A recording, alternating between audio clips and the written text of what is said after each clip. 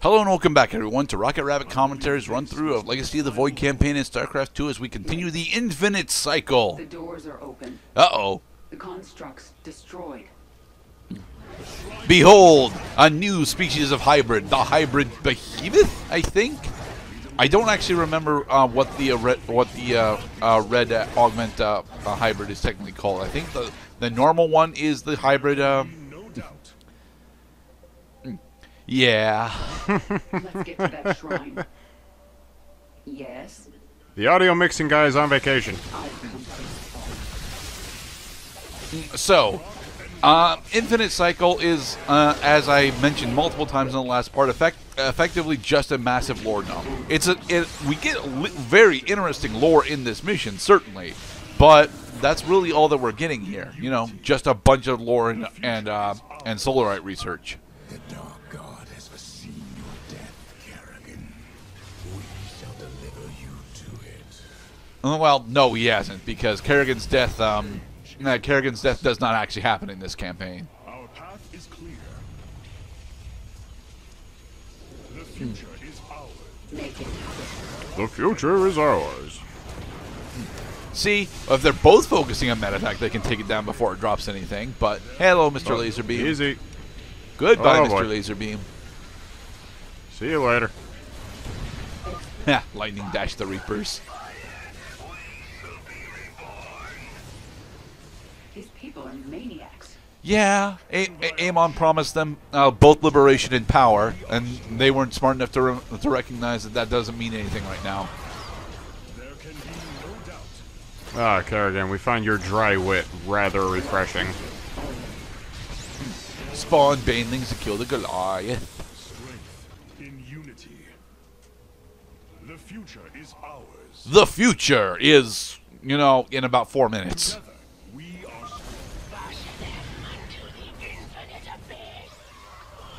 Behold, Mr. Laserbeam. It actually helps us in this fight. with honor. Wow. I lead. Well, I mean, I hope that laser is, you know, not discriminate on who enters into the effective range. It's a goddamn energy beam. I mean, yeah, but you know, if we were playing as Amon during this, I would really hope that the laser wouldn't actually hurt our forces, despite how nonsensical that is. There can be no Dark doubt. Templars can survive the laser Only for a beam. little while. Awaits. Heh. Future is as one in the void. So is your past, though. So, I need answers. Our arc well, we'll be getting answers very shortly, Miss Kerrigan. It's okay. in unity. With honor, I lead. Our destiny awaits us. For Zeratul. For Aya. For the ability to play the rest of the campaign, huzzah! Oh, I see. We only needed to just enter this area, and now the Yeah, countdown because starts. because now the hybrid are more focused on us than destroying the temple. Yeah. Well, says you. This guy is ignoring us. And it's not cool, man. It's like, what is that scratching me? How dare you? I'm going to slap you repeatedly. So yeah, if you know how to space out Artanis' abilities decently, you can effectively stun lock this behemoth using, well, not stun lock, but mitigate its actions using a lightning dash, because lightning dash does have a stun on it for a majority of what it hits. Legolas, what do your elf eyes see?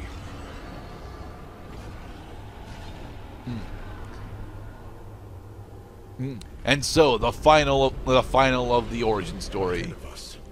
Within the Chamber of Ascension, the Xel'Naga have slumbered as civilizations grew, fell, and formed again. Because that is what civilizations do, Mr. Cloud. When the two destined races arrive, Then they'll use polymerization in order to become a new thing. bestow their essence. And pure of form and pure of essence will be reborn as Xel'Naga, shepherds of the infinite cycle. Of the infinite cycle. So yeah, the whole plan of the Xel'Naga is to continuously create more of itself, using seeds of creation. So, what do you say? Ready to meet your maker? Indeed. Huh, those are strong words, Kerrigan. Unfortunately, well, fortunately for you, Artanis is not aware of the of what that particular turn of phrase means. Well, it's technically literal in this sense, but Something's not right here. yeah, the pylons aren't very bright. Well, yeah, colloquialisms are not meant to be taken literally. They usually have an arbitrary meaning. Behold the corpse of Cthulhuids.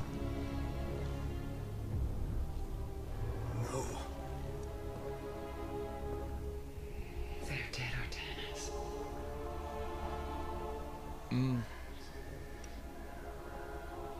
Of course they're dead. They've been stuck in here this entire time. They No, starved. actually. Xel'Naga do not need to eat. They feast on void energy, and Ulnar is brimming with the shit, so...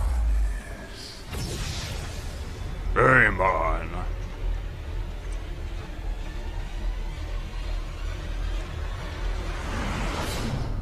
Behold, spoilers! With the essence of the great betrayer, your people fulfill their purpose. So yeah, Amon's end goal in this game is to Behold. build a Protoss body. With it, I bring an end to the cycle, an end to the infinite suffering. Which is really weird This because, to be is- perfectly honest, as long as Amon's in an area that has a decent amount of void, he doesn't need a body. It's not so easily broken, Amon. The firstborn shall fear you no longer. Yeah, but Artanis, that isn't where Amon is right now. That's just a void wave, and you don't actually have void resistance. We have achieved victory.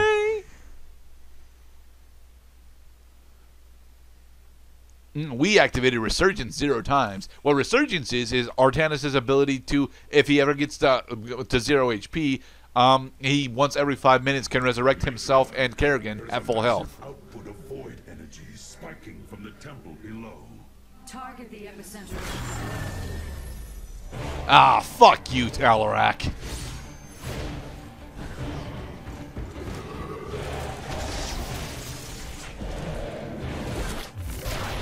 I can just appear wherever I want.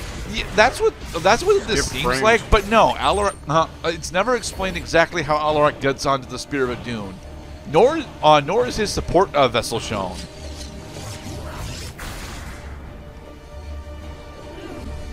Plot convenience. If he could do it now, why didn't he do it Exactly. before? Do not come as your enemy, Dark Templar.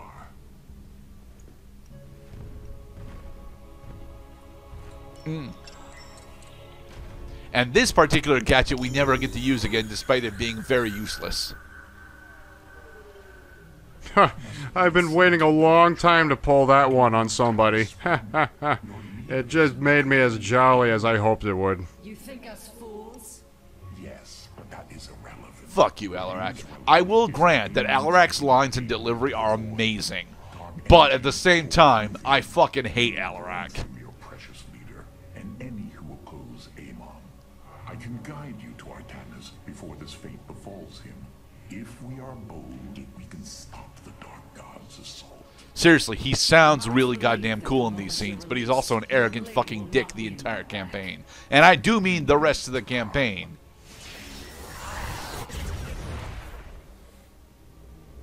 Lower your blades. I am Alarak, first descendant of the Tal'Darim. And I dislike you. Amon has betrayed my people. Retribution will be claimed for this, and if your hierarch survives, he will aid in it. Make your decision.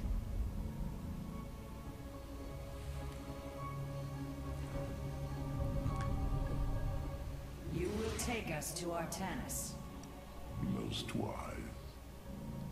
Also, I think Alarak is voiced by the original Archon voice actor, but I'm not sure. Brought an additional defensive Huh. ability online, Matriarch. Please visit the solar. I have some rather sobering news. We have new guests in our chamber. Hey, Phoenix.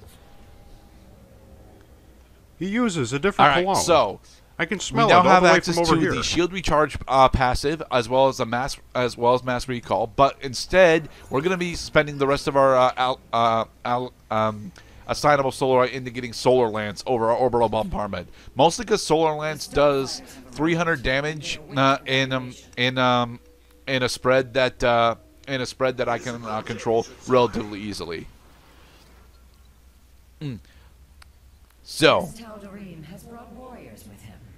Yes, with Alarak joining our vessel, we now have access to the Blood Hunter Dark Templar. I don't use them. These purifiers have joined our army, Hierarch. It seems Such is the fate of many of these new constructs. Yeah, Fuck 'em, I unfortunately, say. a majority of the factional variants that we have access to, I don't end up showing off. I would have liked to show off the Adepts because the Adepts actually have a really cool activated spell. But we're moving into Harbinger of Oblivion, so we're not really supposed to be using Stalkers that much in this mission anyway. We're supposed to be using a bunch of High Templar, and we would if High Templar were cost efficient to use, but they are not. Most of what we'll be using in this mission are going to be a combination of Zealots and Annihilators, because Annihilators are awesome. I am waiting for you. Matriarch, our High Templar have volunteered to aid you. And the reason why we haven't had them before is because they're just now recovering from the loss of the Kala. We are ready to serve once again. Templar, I thank you for your bravery in this dire time. We will recover our hierarchy. Yes, we will. In the next part. For the rest of this part, we're just going through preamble for Harbinger of Oblivion. So, tutorial for High Templar. They are just factually one of the best goddamn spellcasters in the entire game. Psionic Storm does a boatload of fucking damage, and it does it in such an area of effect that it is really effective against the majority of lighter units. And a good portion of what we're fighting in this level is lighter units, specifically Marines and Zerglings. The big issue that you have to worry about with High Templar when you're playing in multiplayer is that the Psionic Storm has the ability to hurt your own units. The other spell that they get is Feedback, which allows us to hurt our enemy spellcasters with a damage equivalent to however much enemy energy they have directly to their HP. It is honestly a very good spell to use against the hybrid dominators and hybrid sages that we end up fighting towards the end of the mission. But we won't honestly be using the High Templar all that much because although they are really good, they are, as I already said, rather expensive. 50 minerals, 150 gas, and I think 2 psi. down before it tears us apart. Agreed. My swarm and I will bear the brunt of Amon's power. No, they will And not. buy you time. But it's up to you to seal that portal. Well, I mean, dramatically, they will bear the brunt of Amon's power and buy them time. We will need to destroy them if we are to seal the gate. Then it shall be done. Yes, it will. Next part. Checkpoint. All right. Now we also have access to Tier 2 ground upgrades, which is very nice. Your thoughts are clear. And we're going to try and storm these guys, right? Yep. Shut down their damage. Destroy their miners. Hive cluster, Artanis. I hope you're getting ready to disable those crystals. I'll continue sending as many Zerg as I can spare to help you. Which is very nice of her, but a majority of what she sends are Zerglings and Hydralisks. I mean, I like the Hydralisks, I do, but she sends them in such small numbers that it's not really really worth commentating on. You'll notice that we get access to 3 Vespene Geysers, which I will talk about in the next part.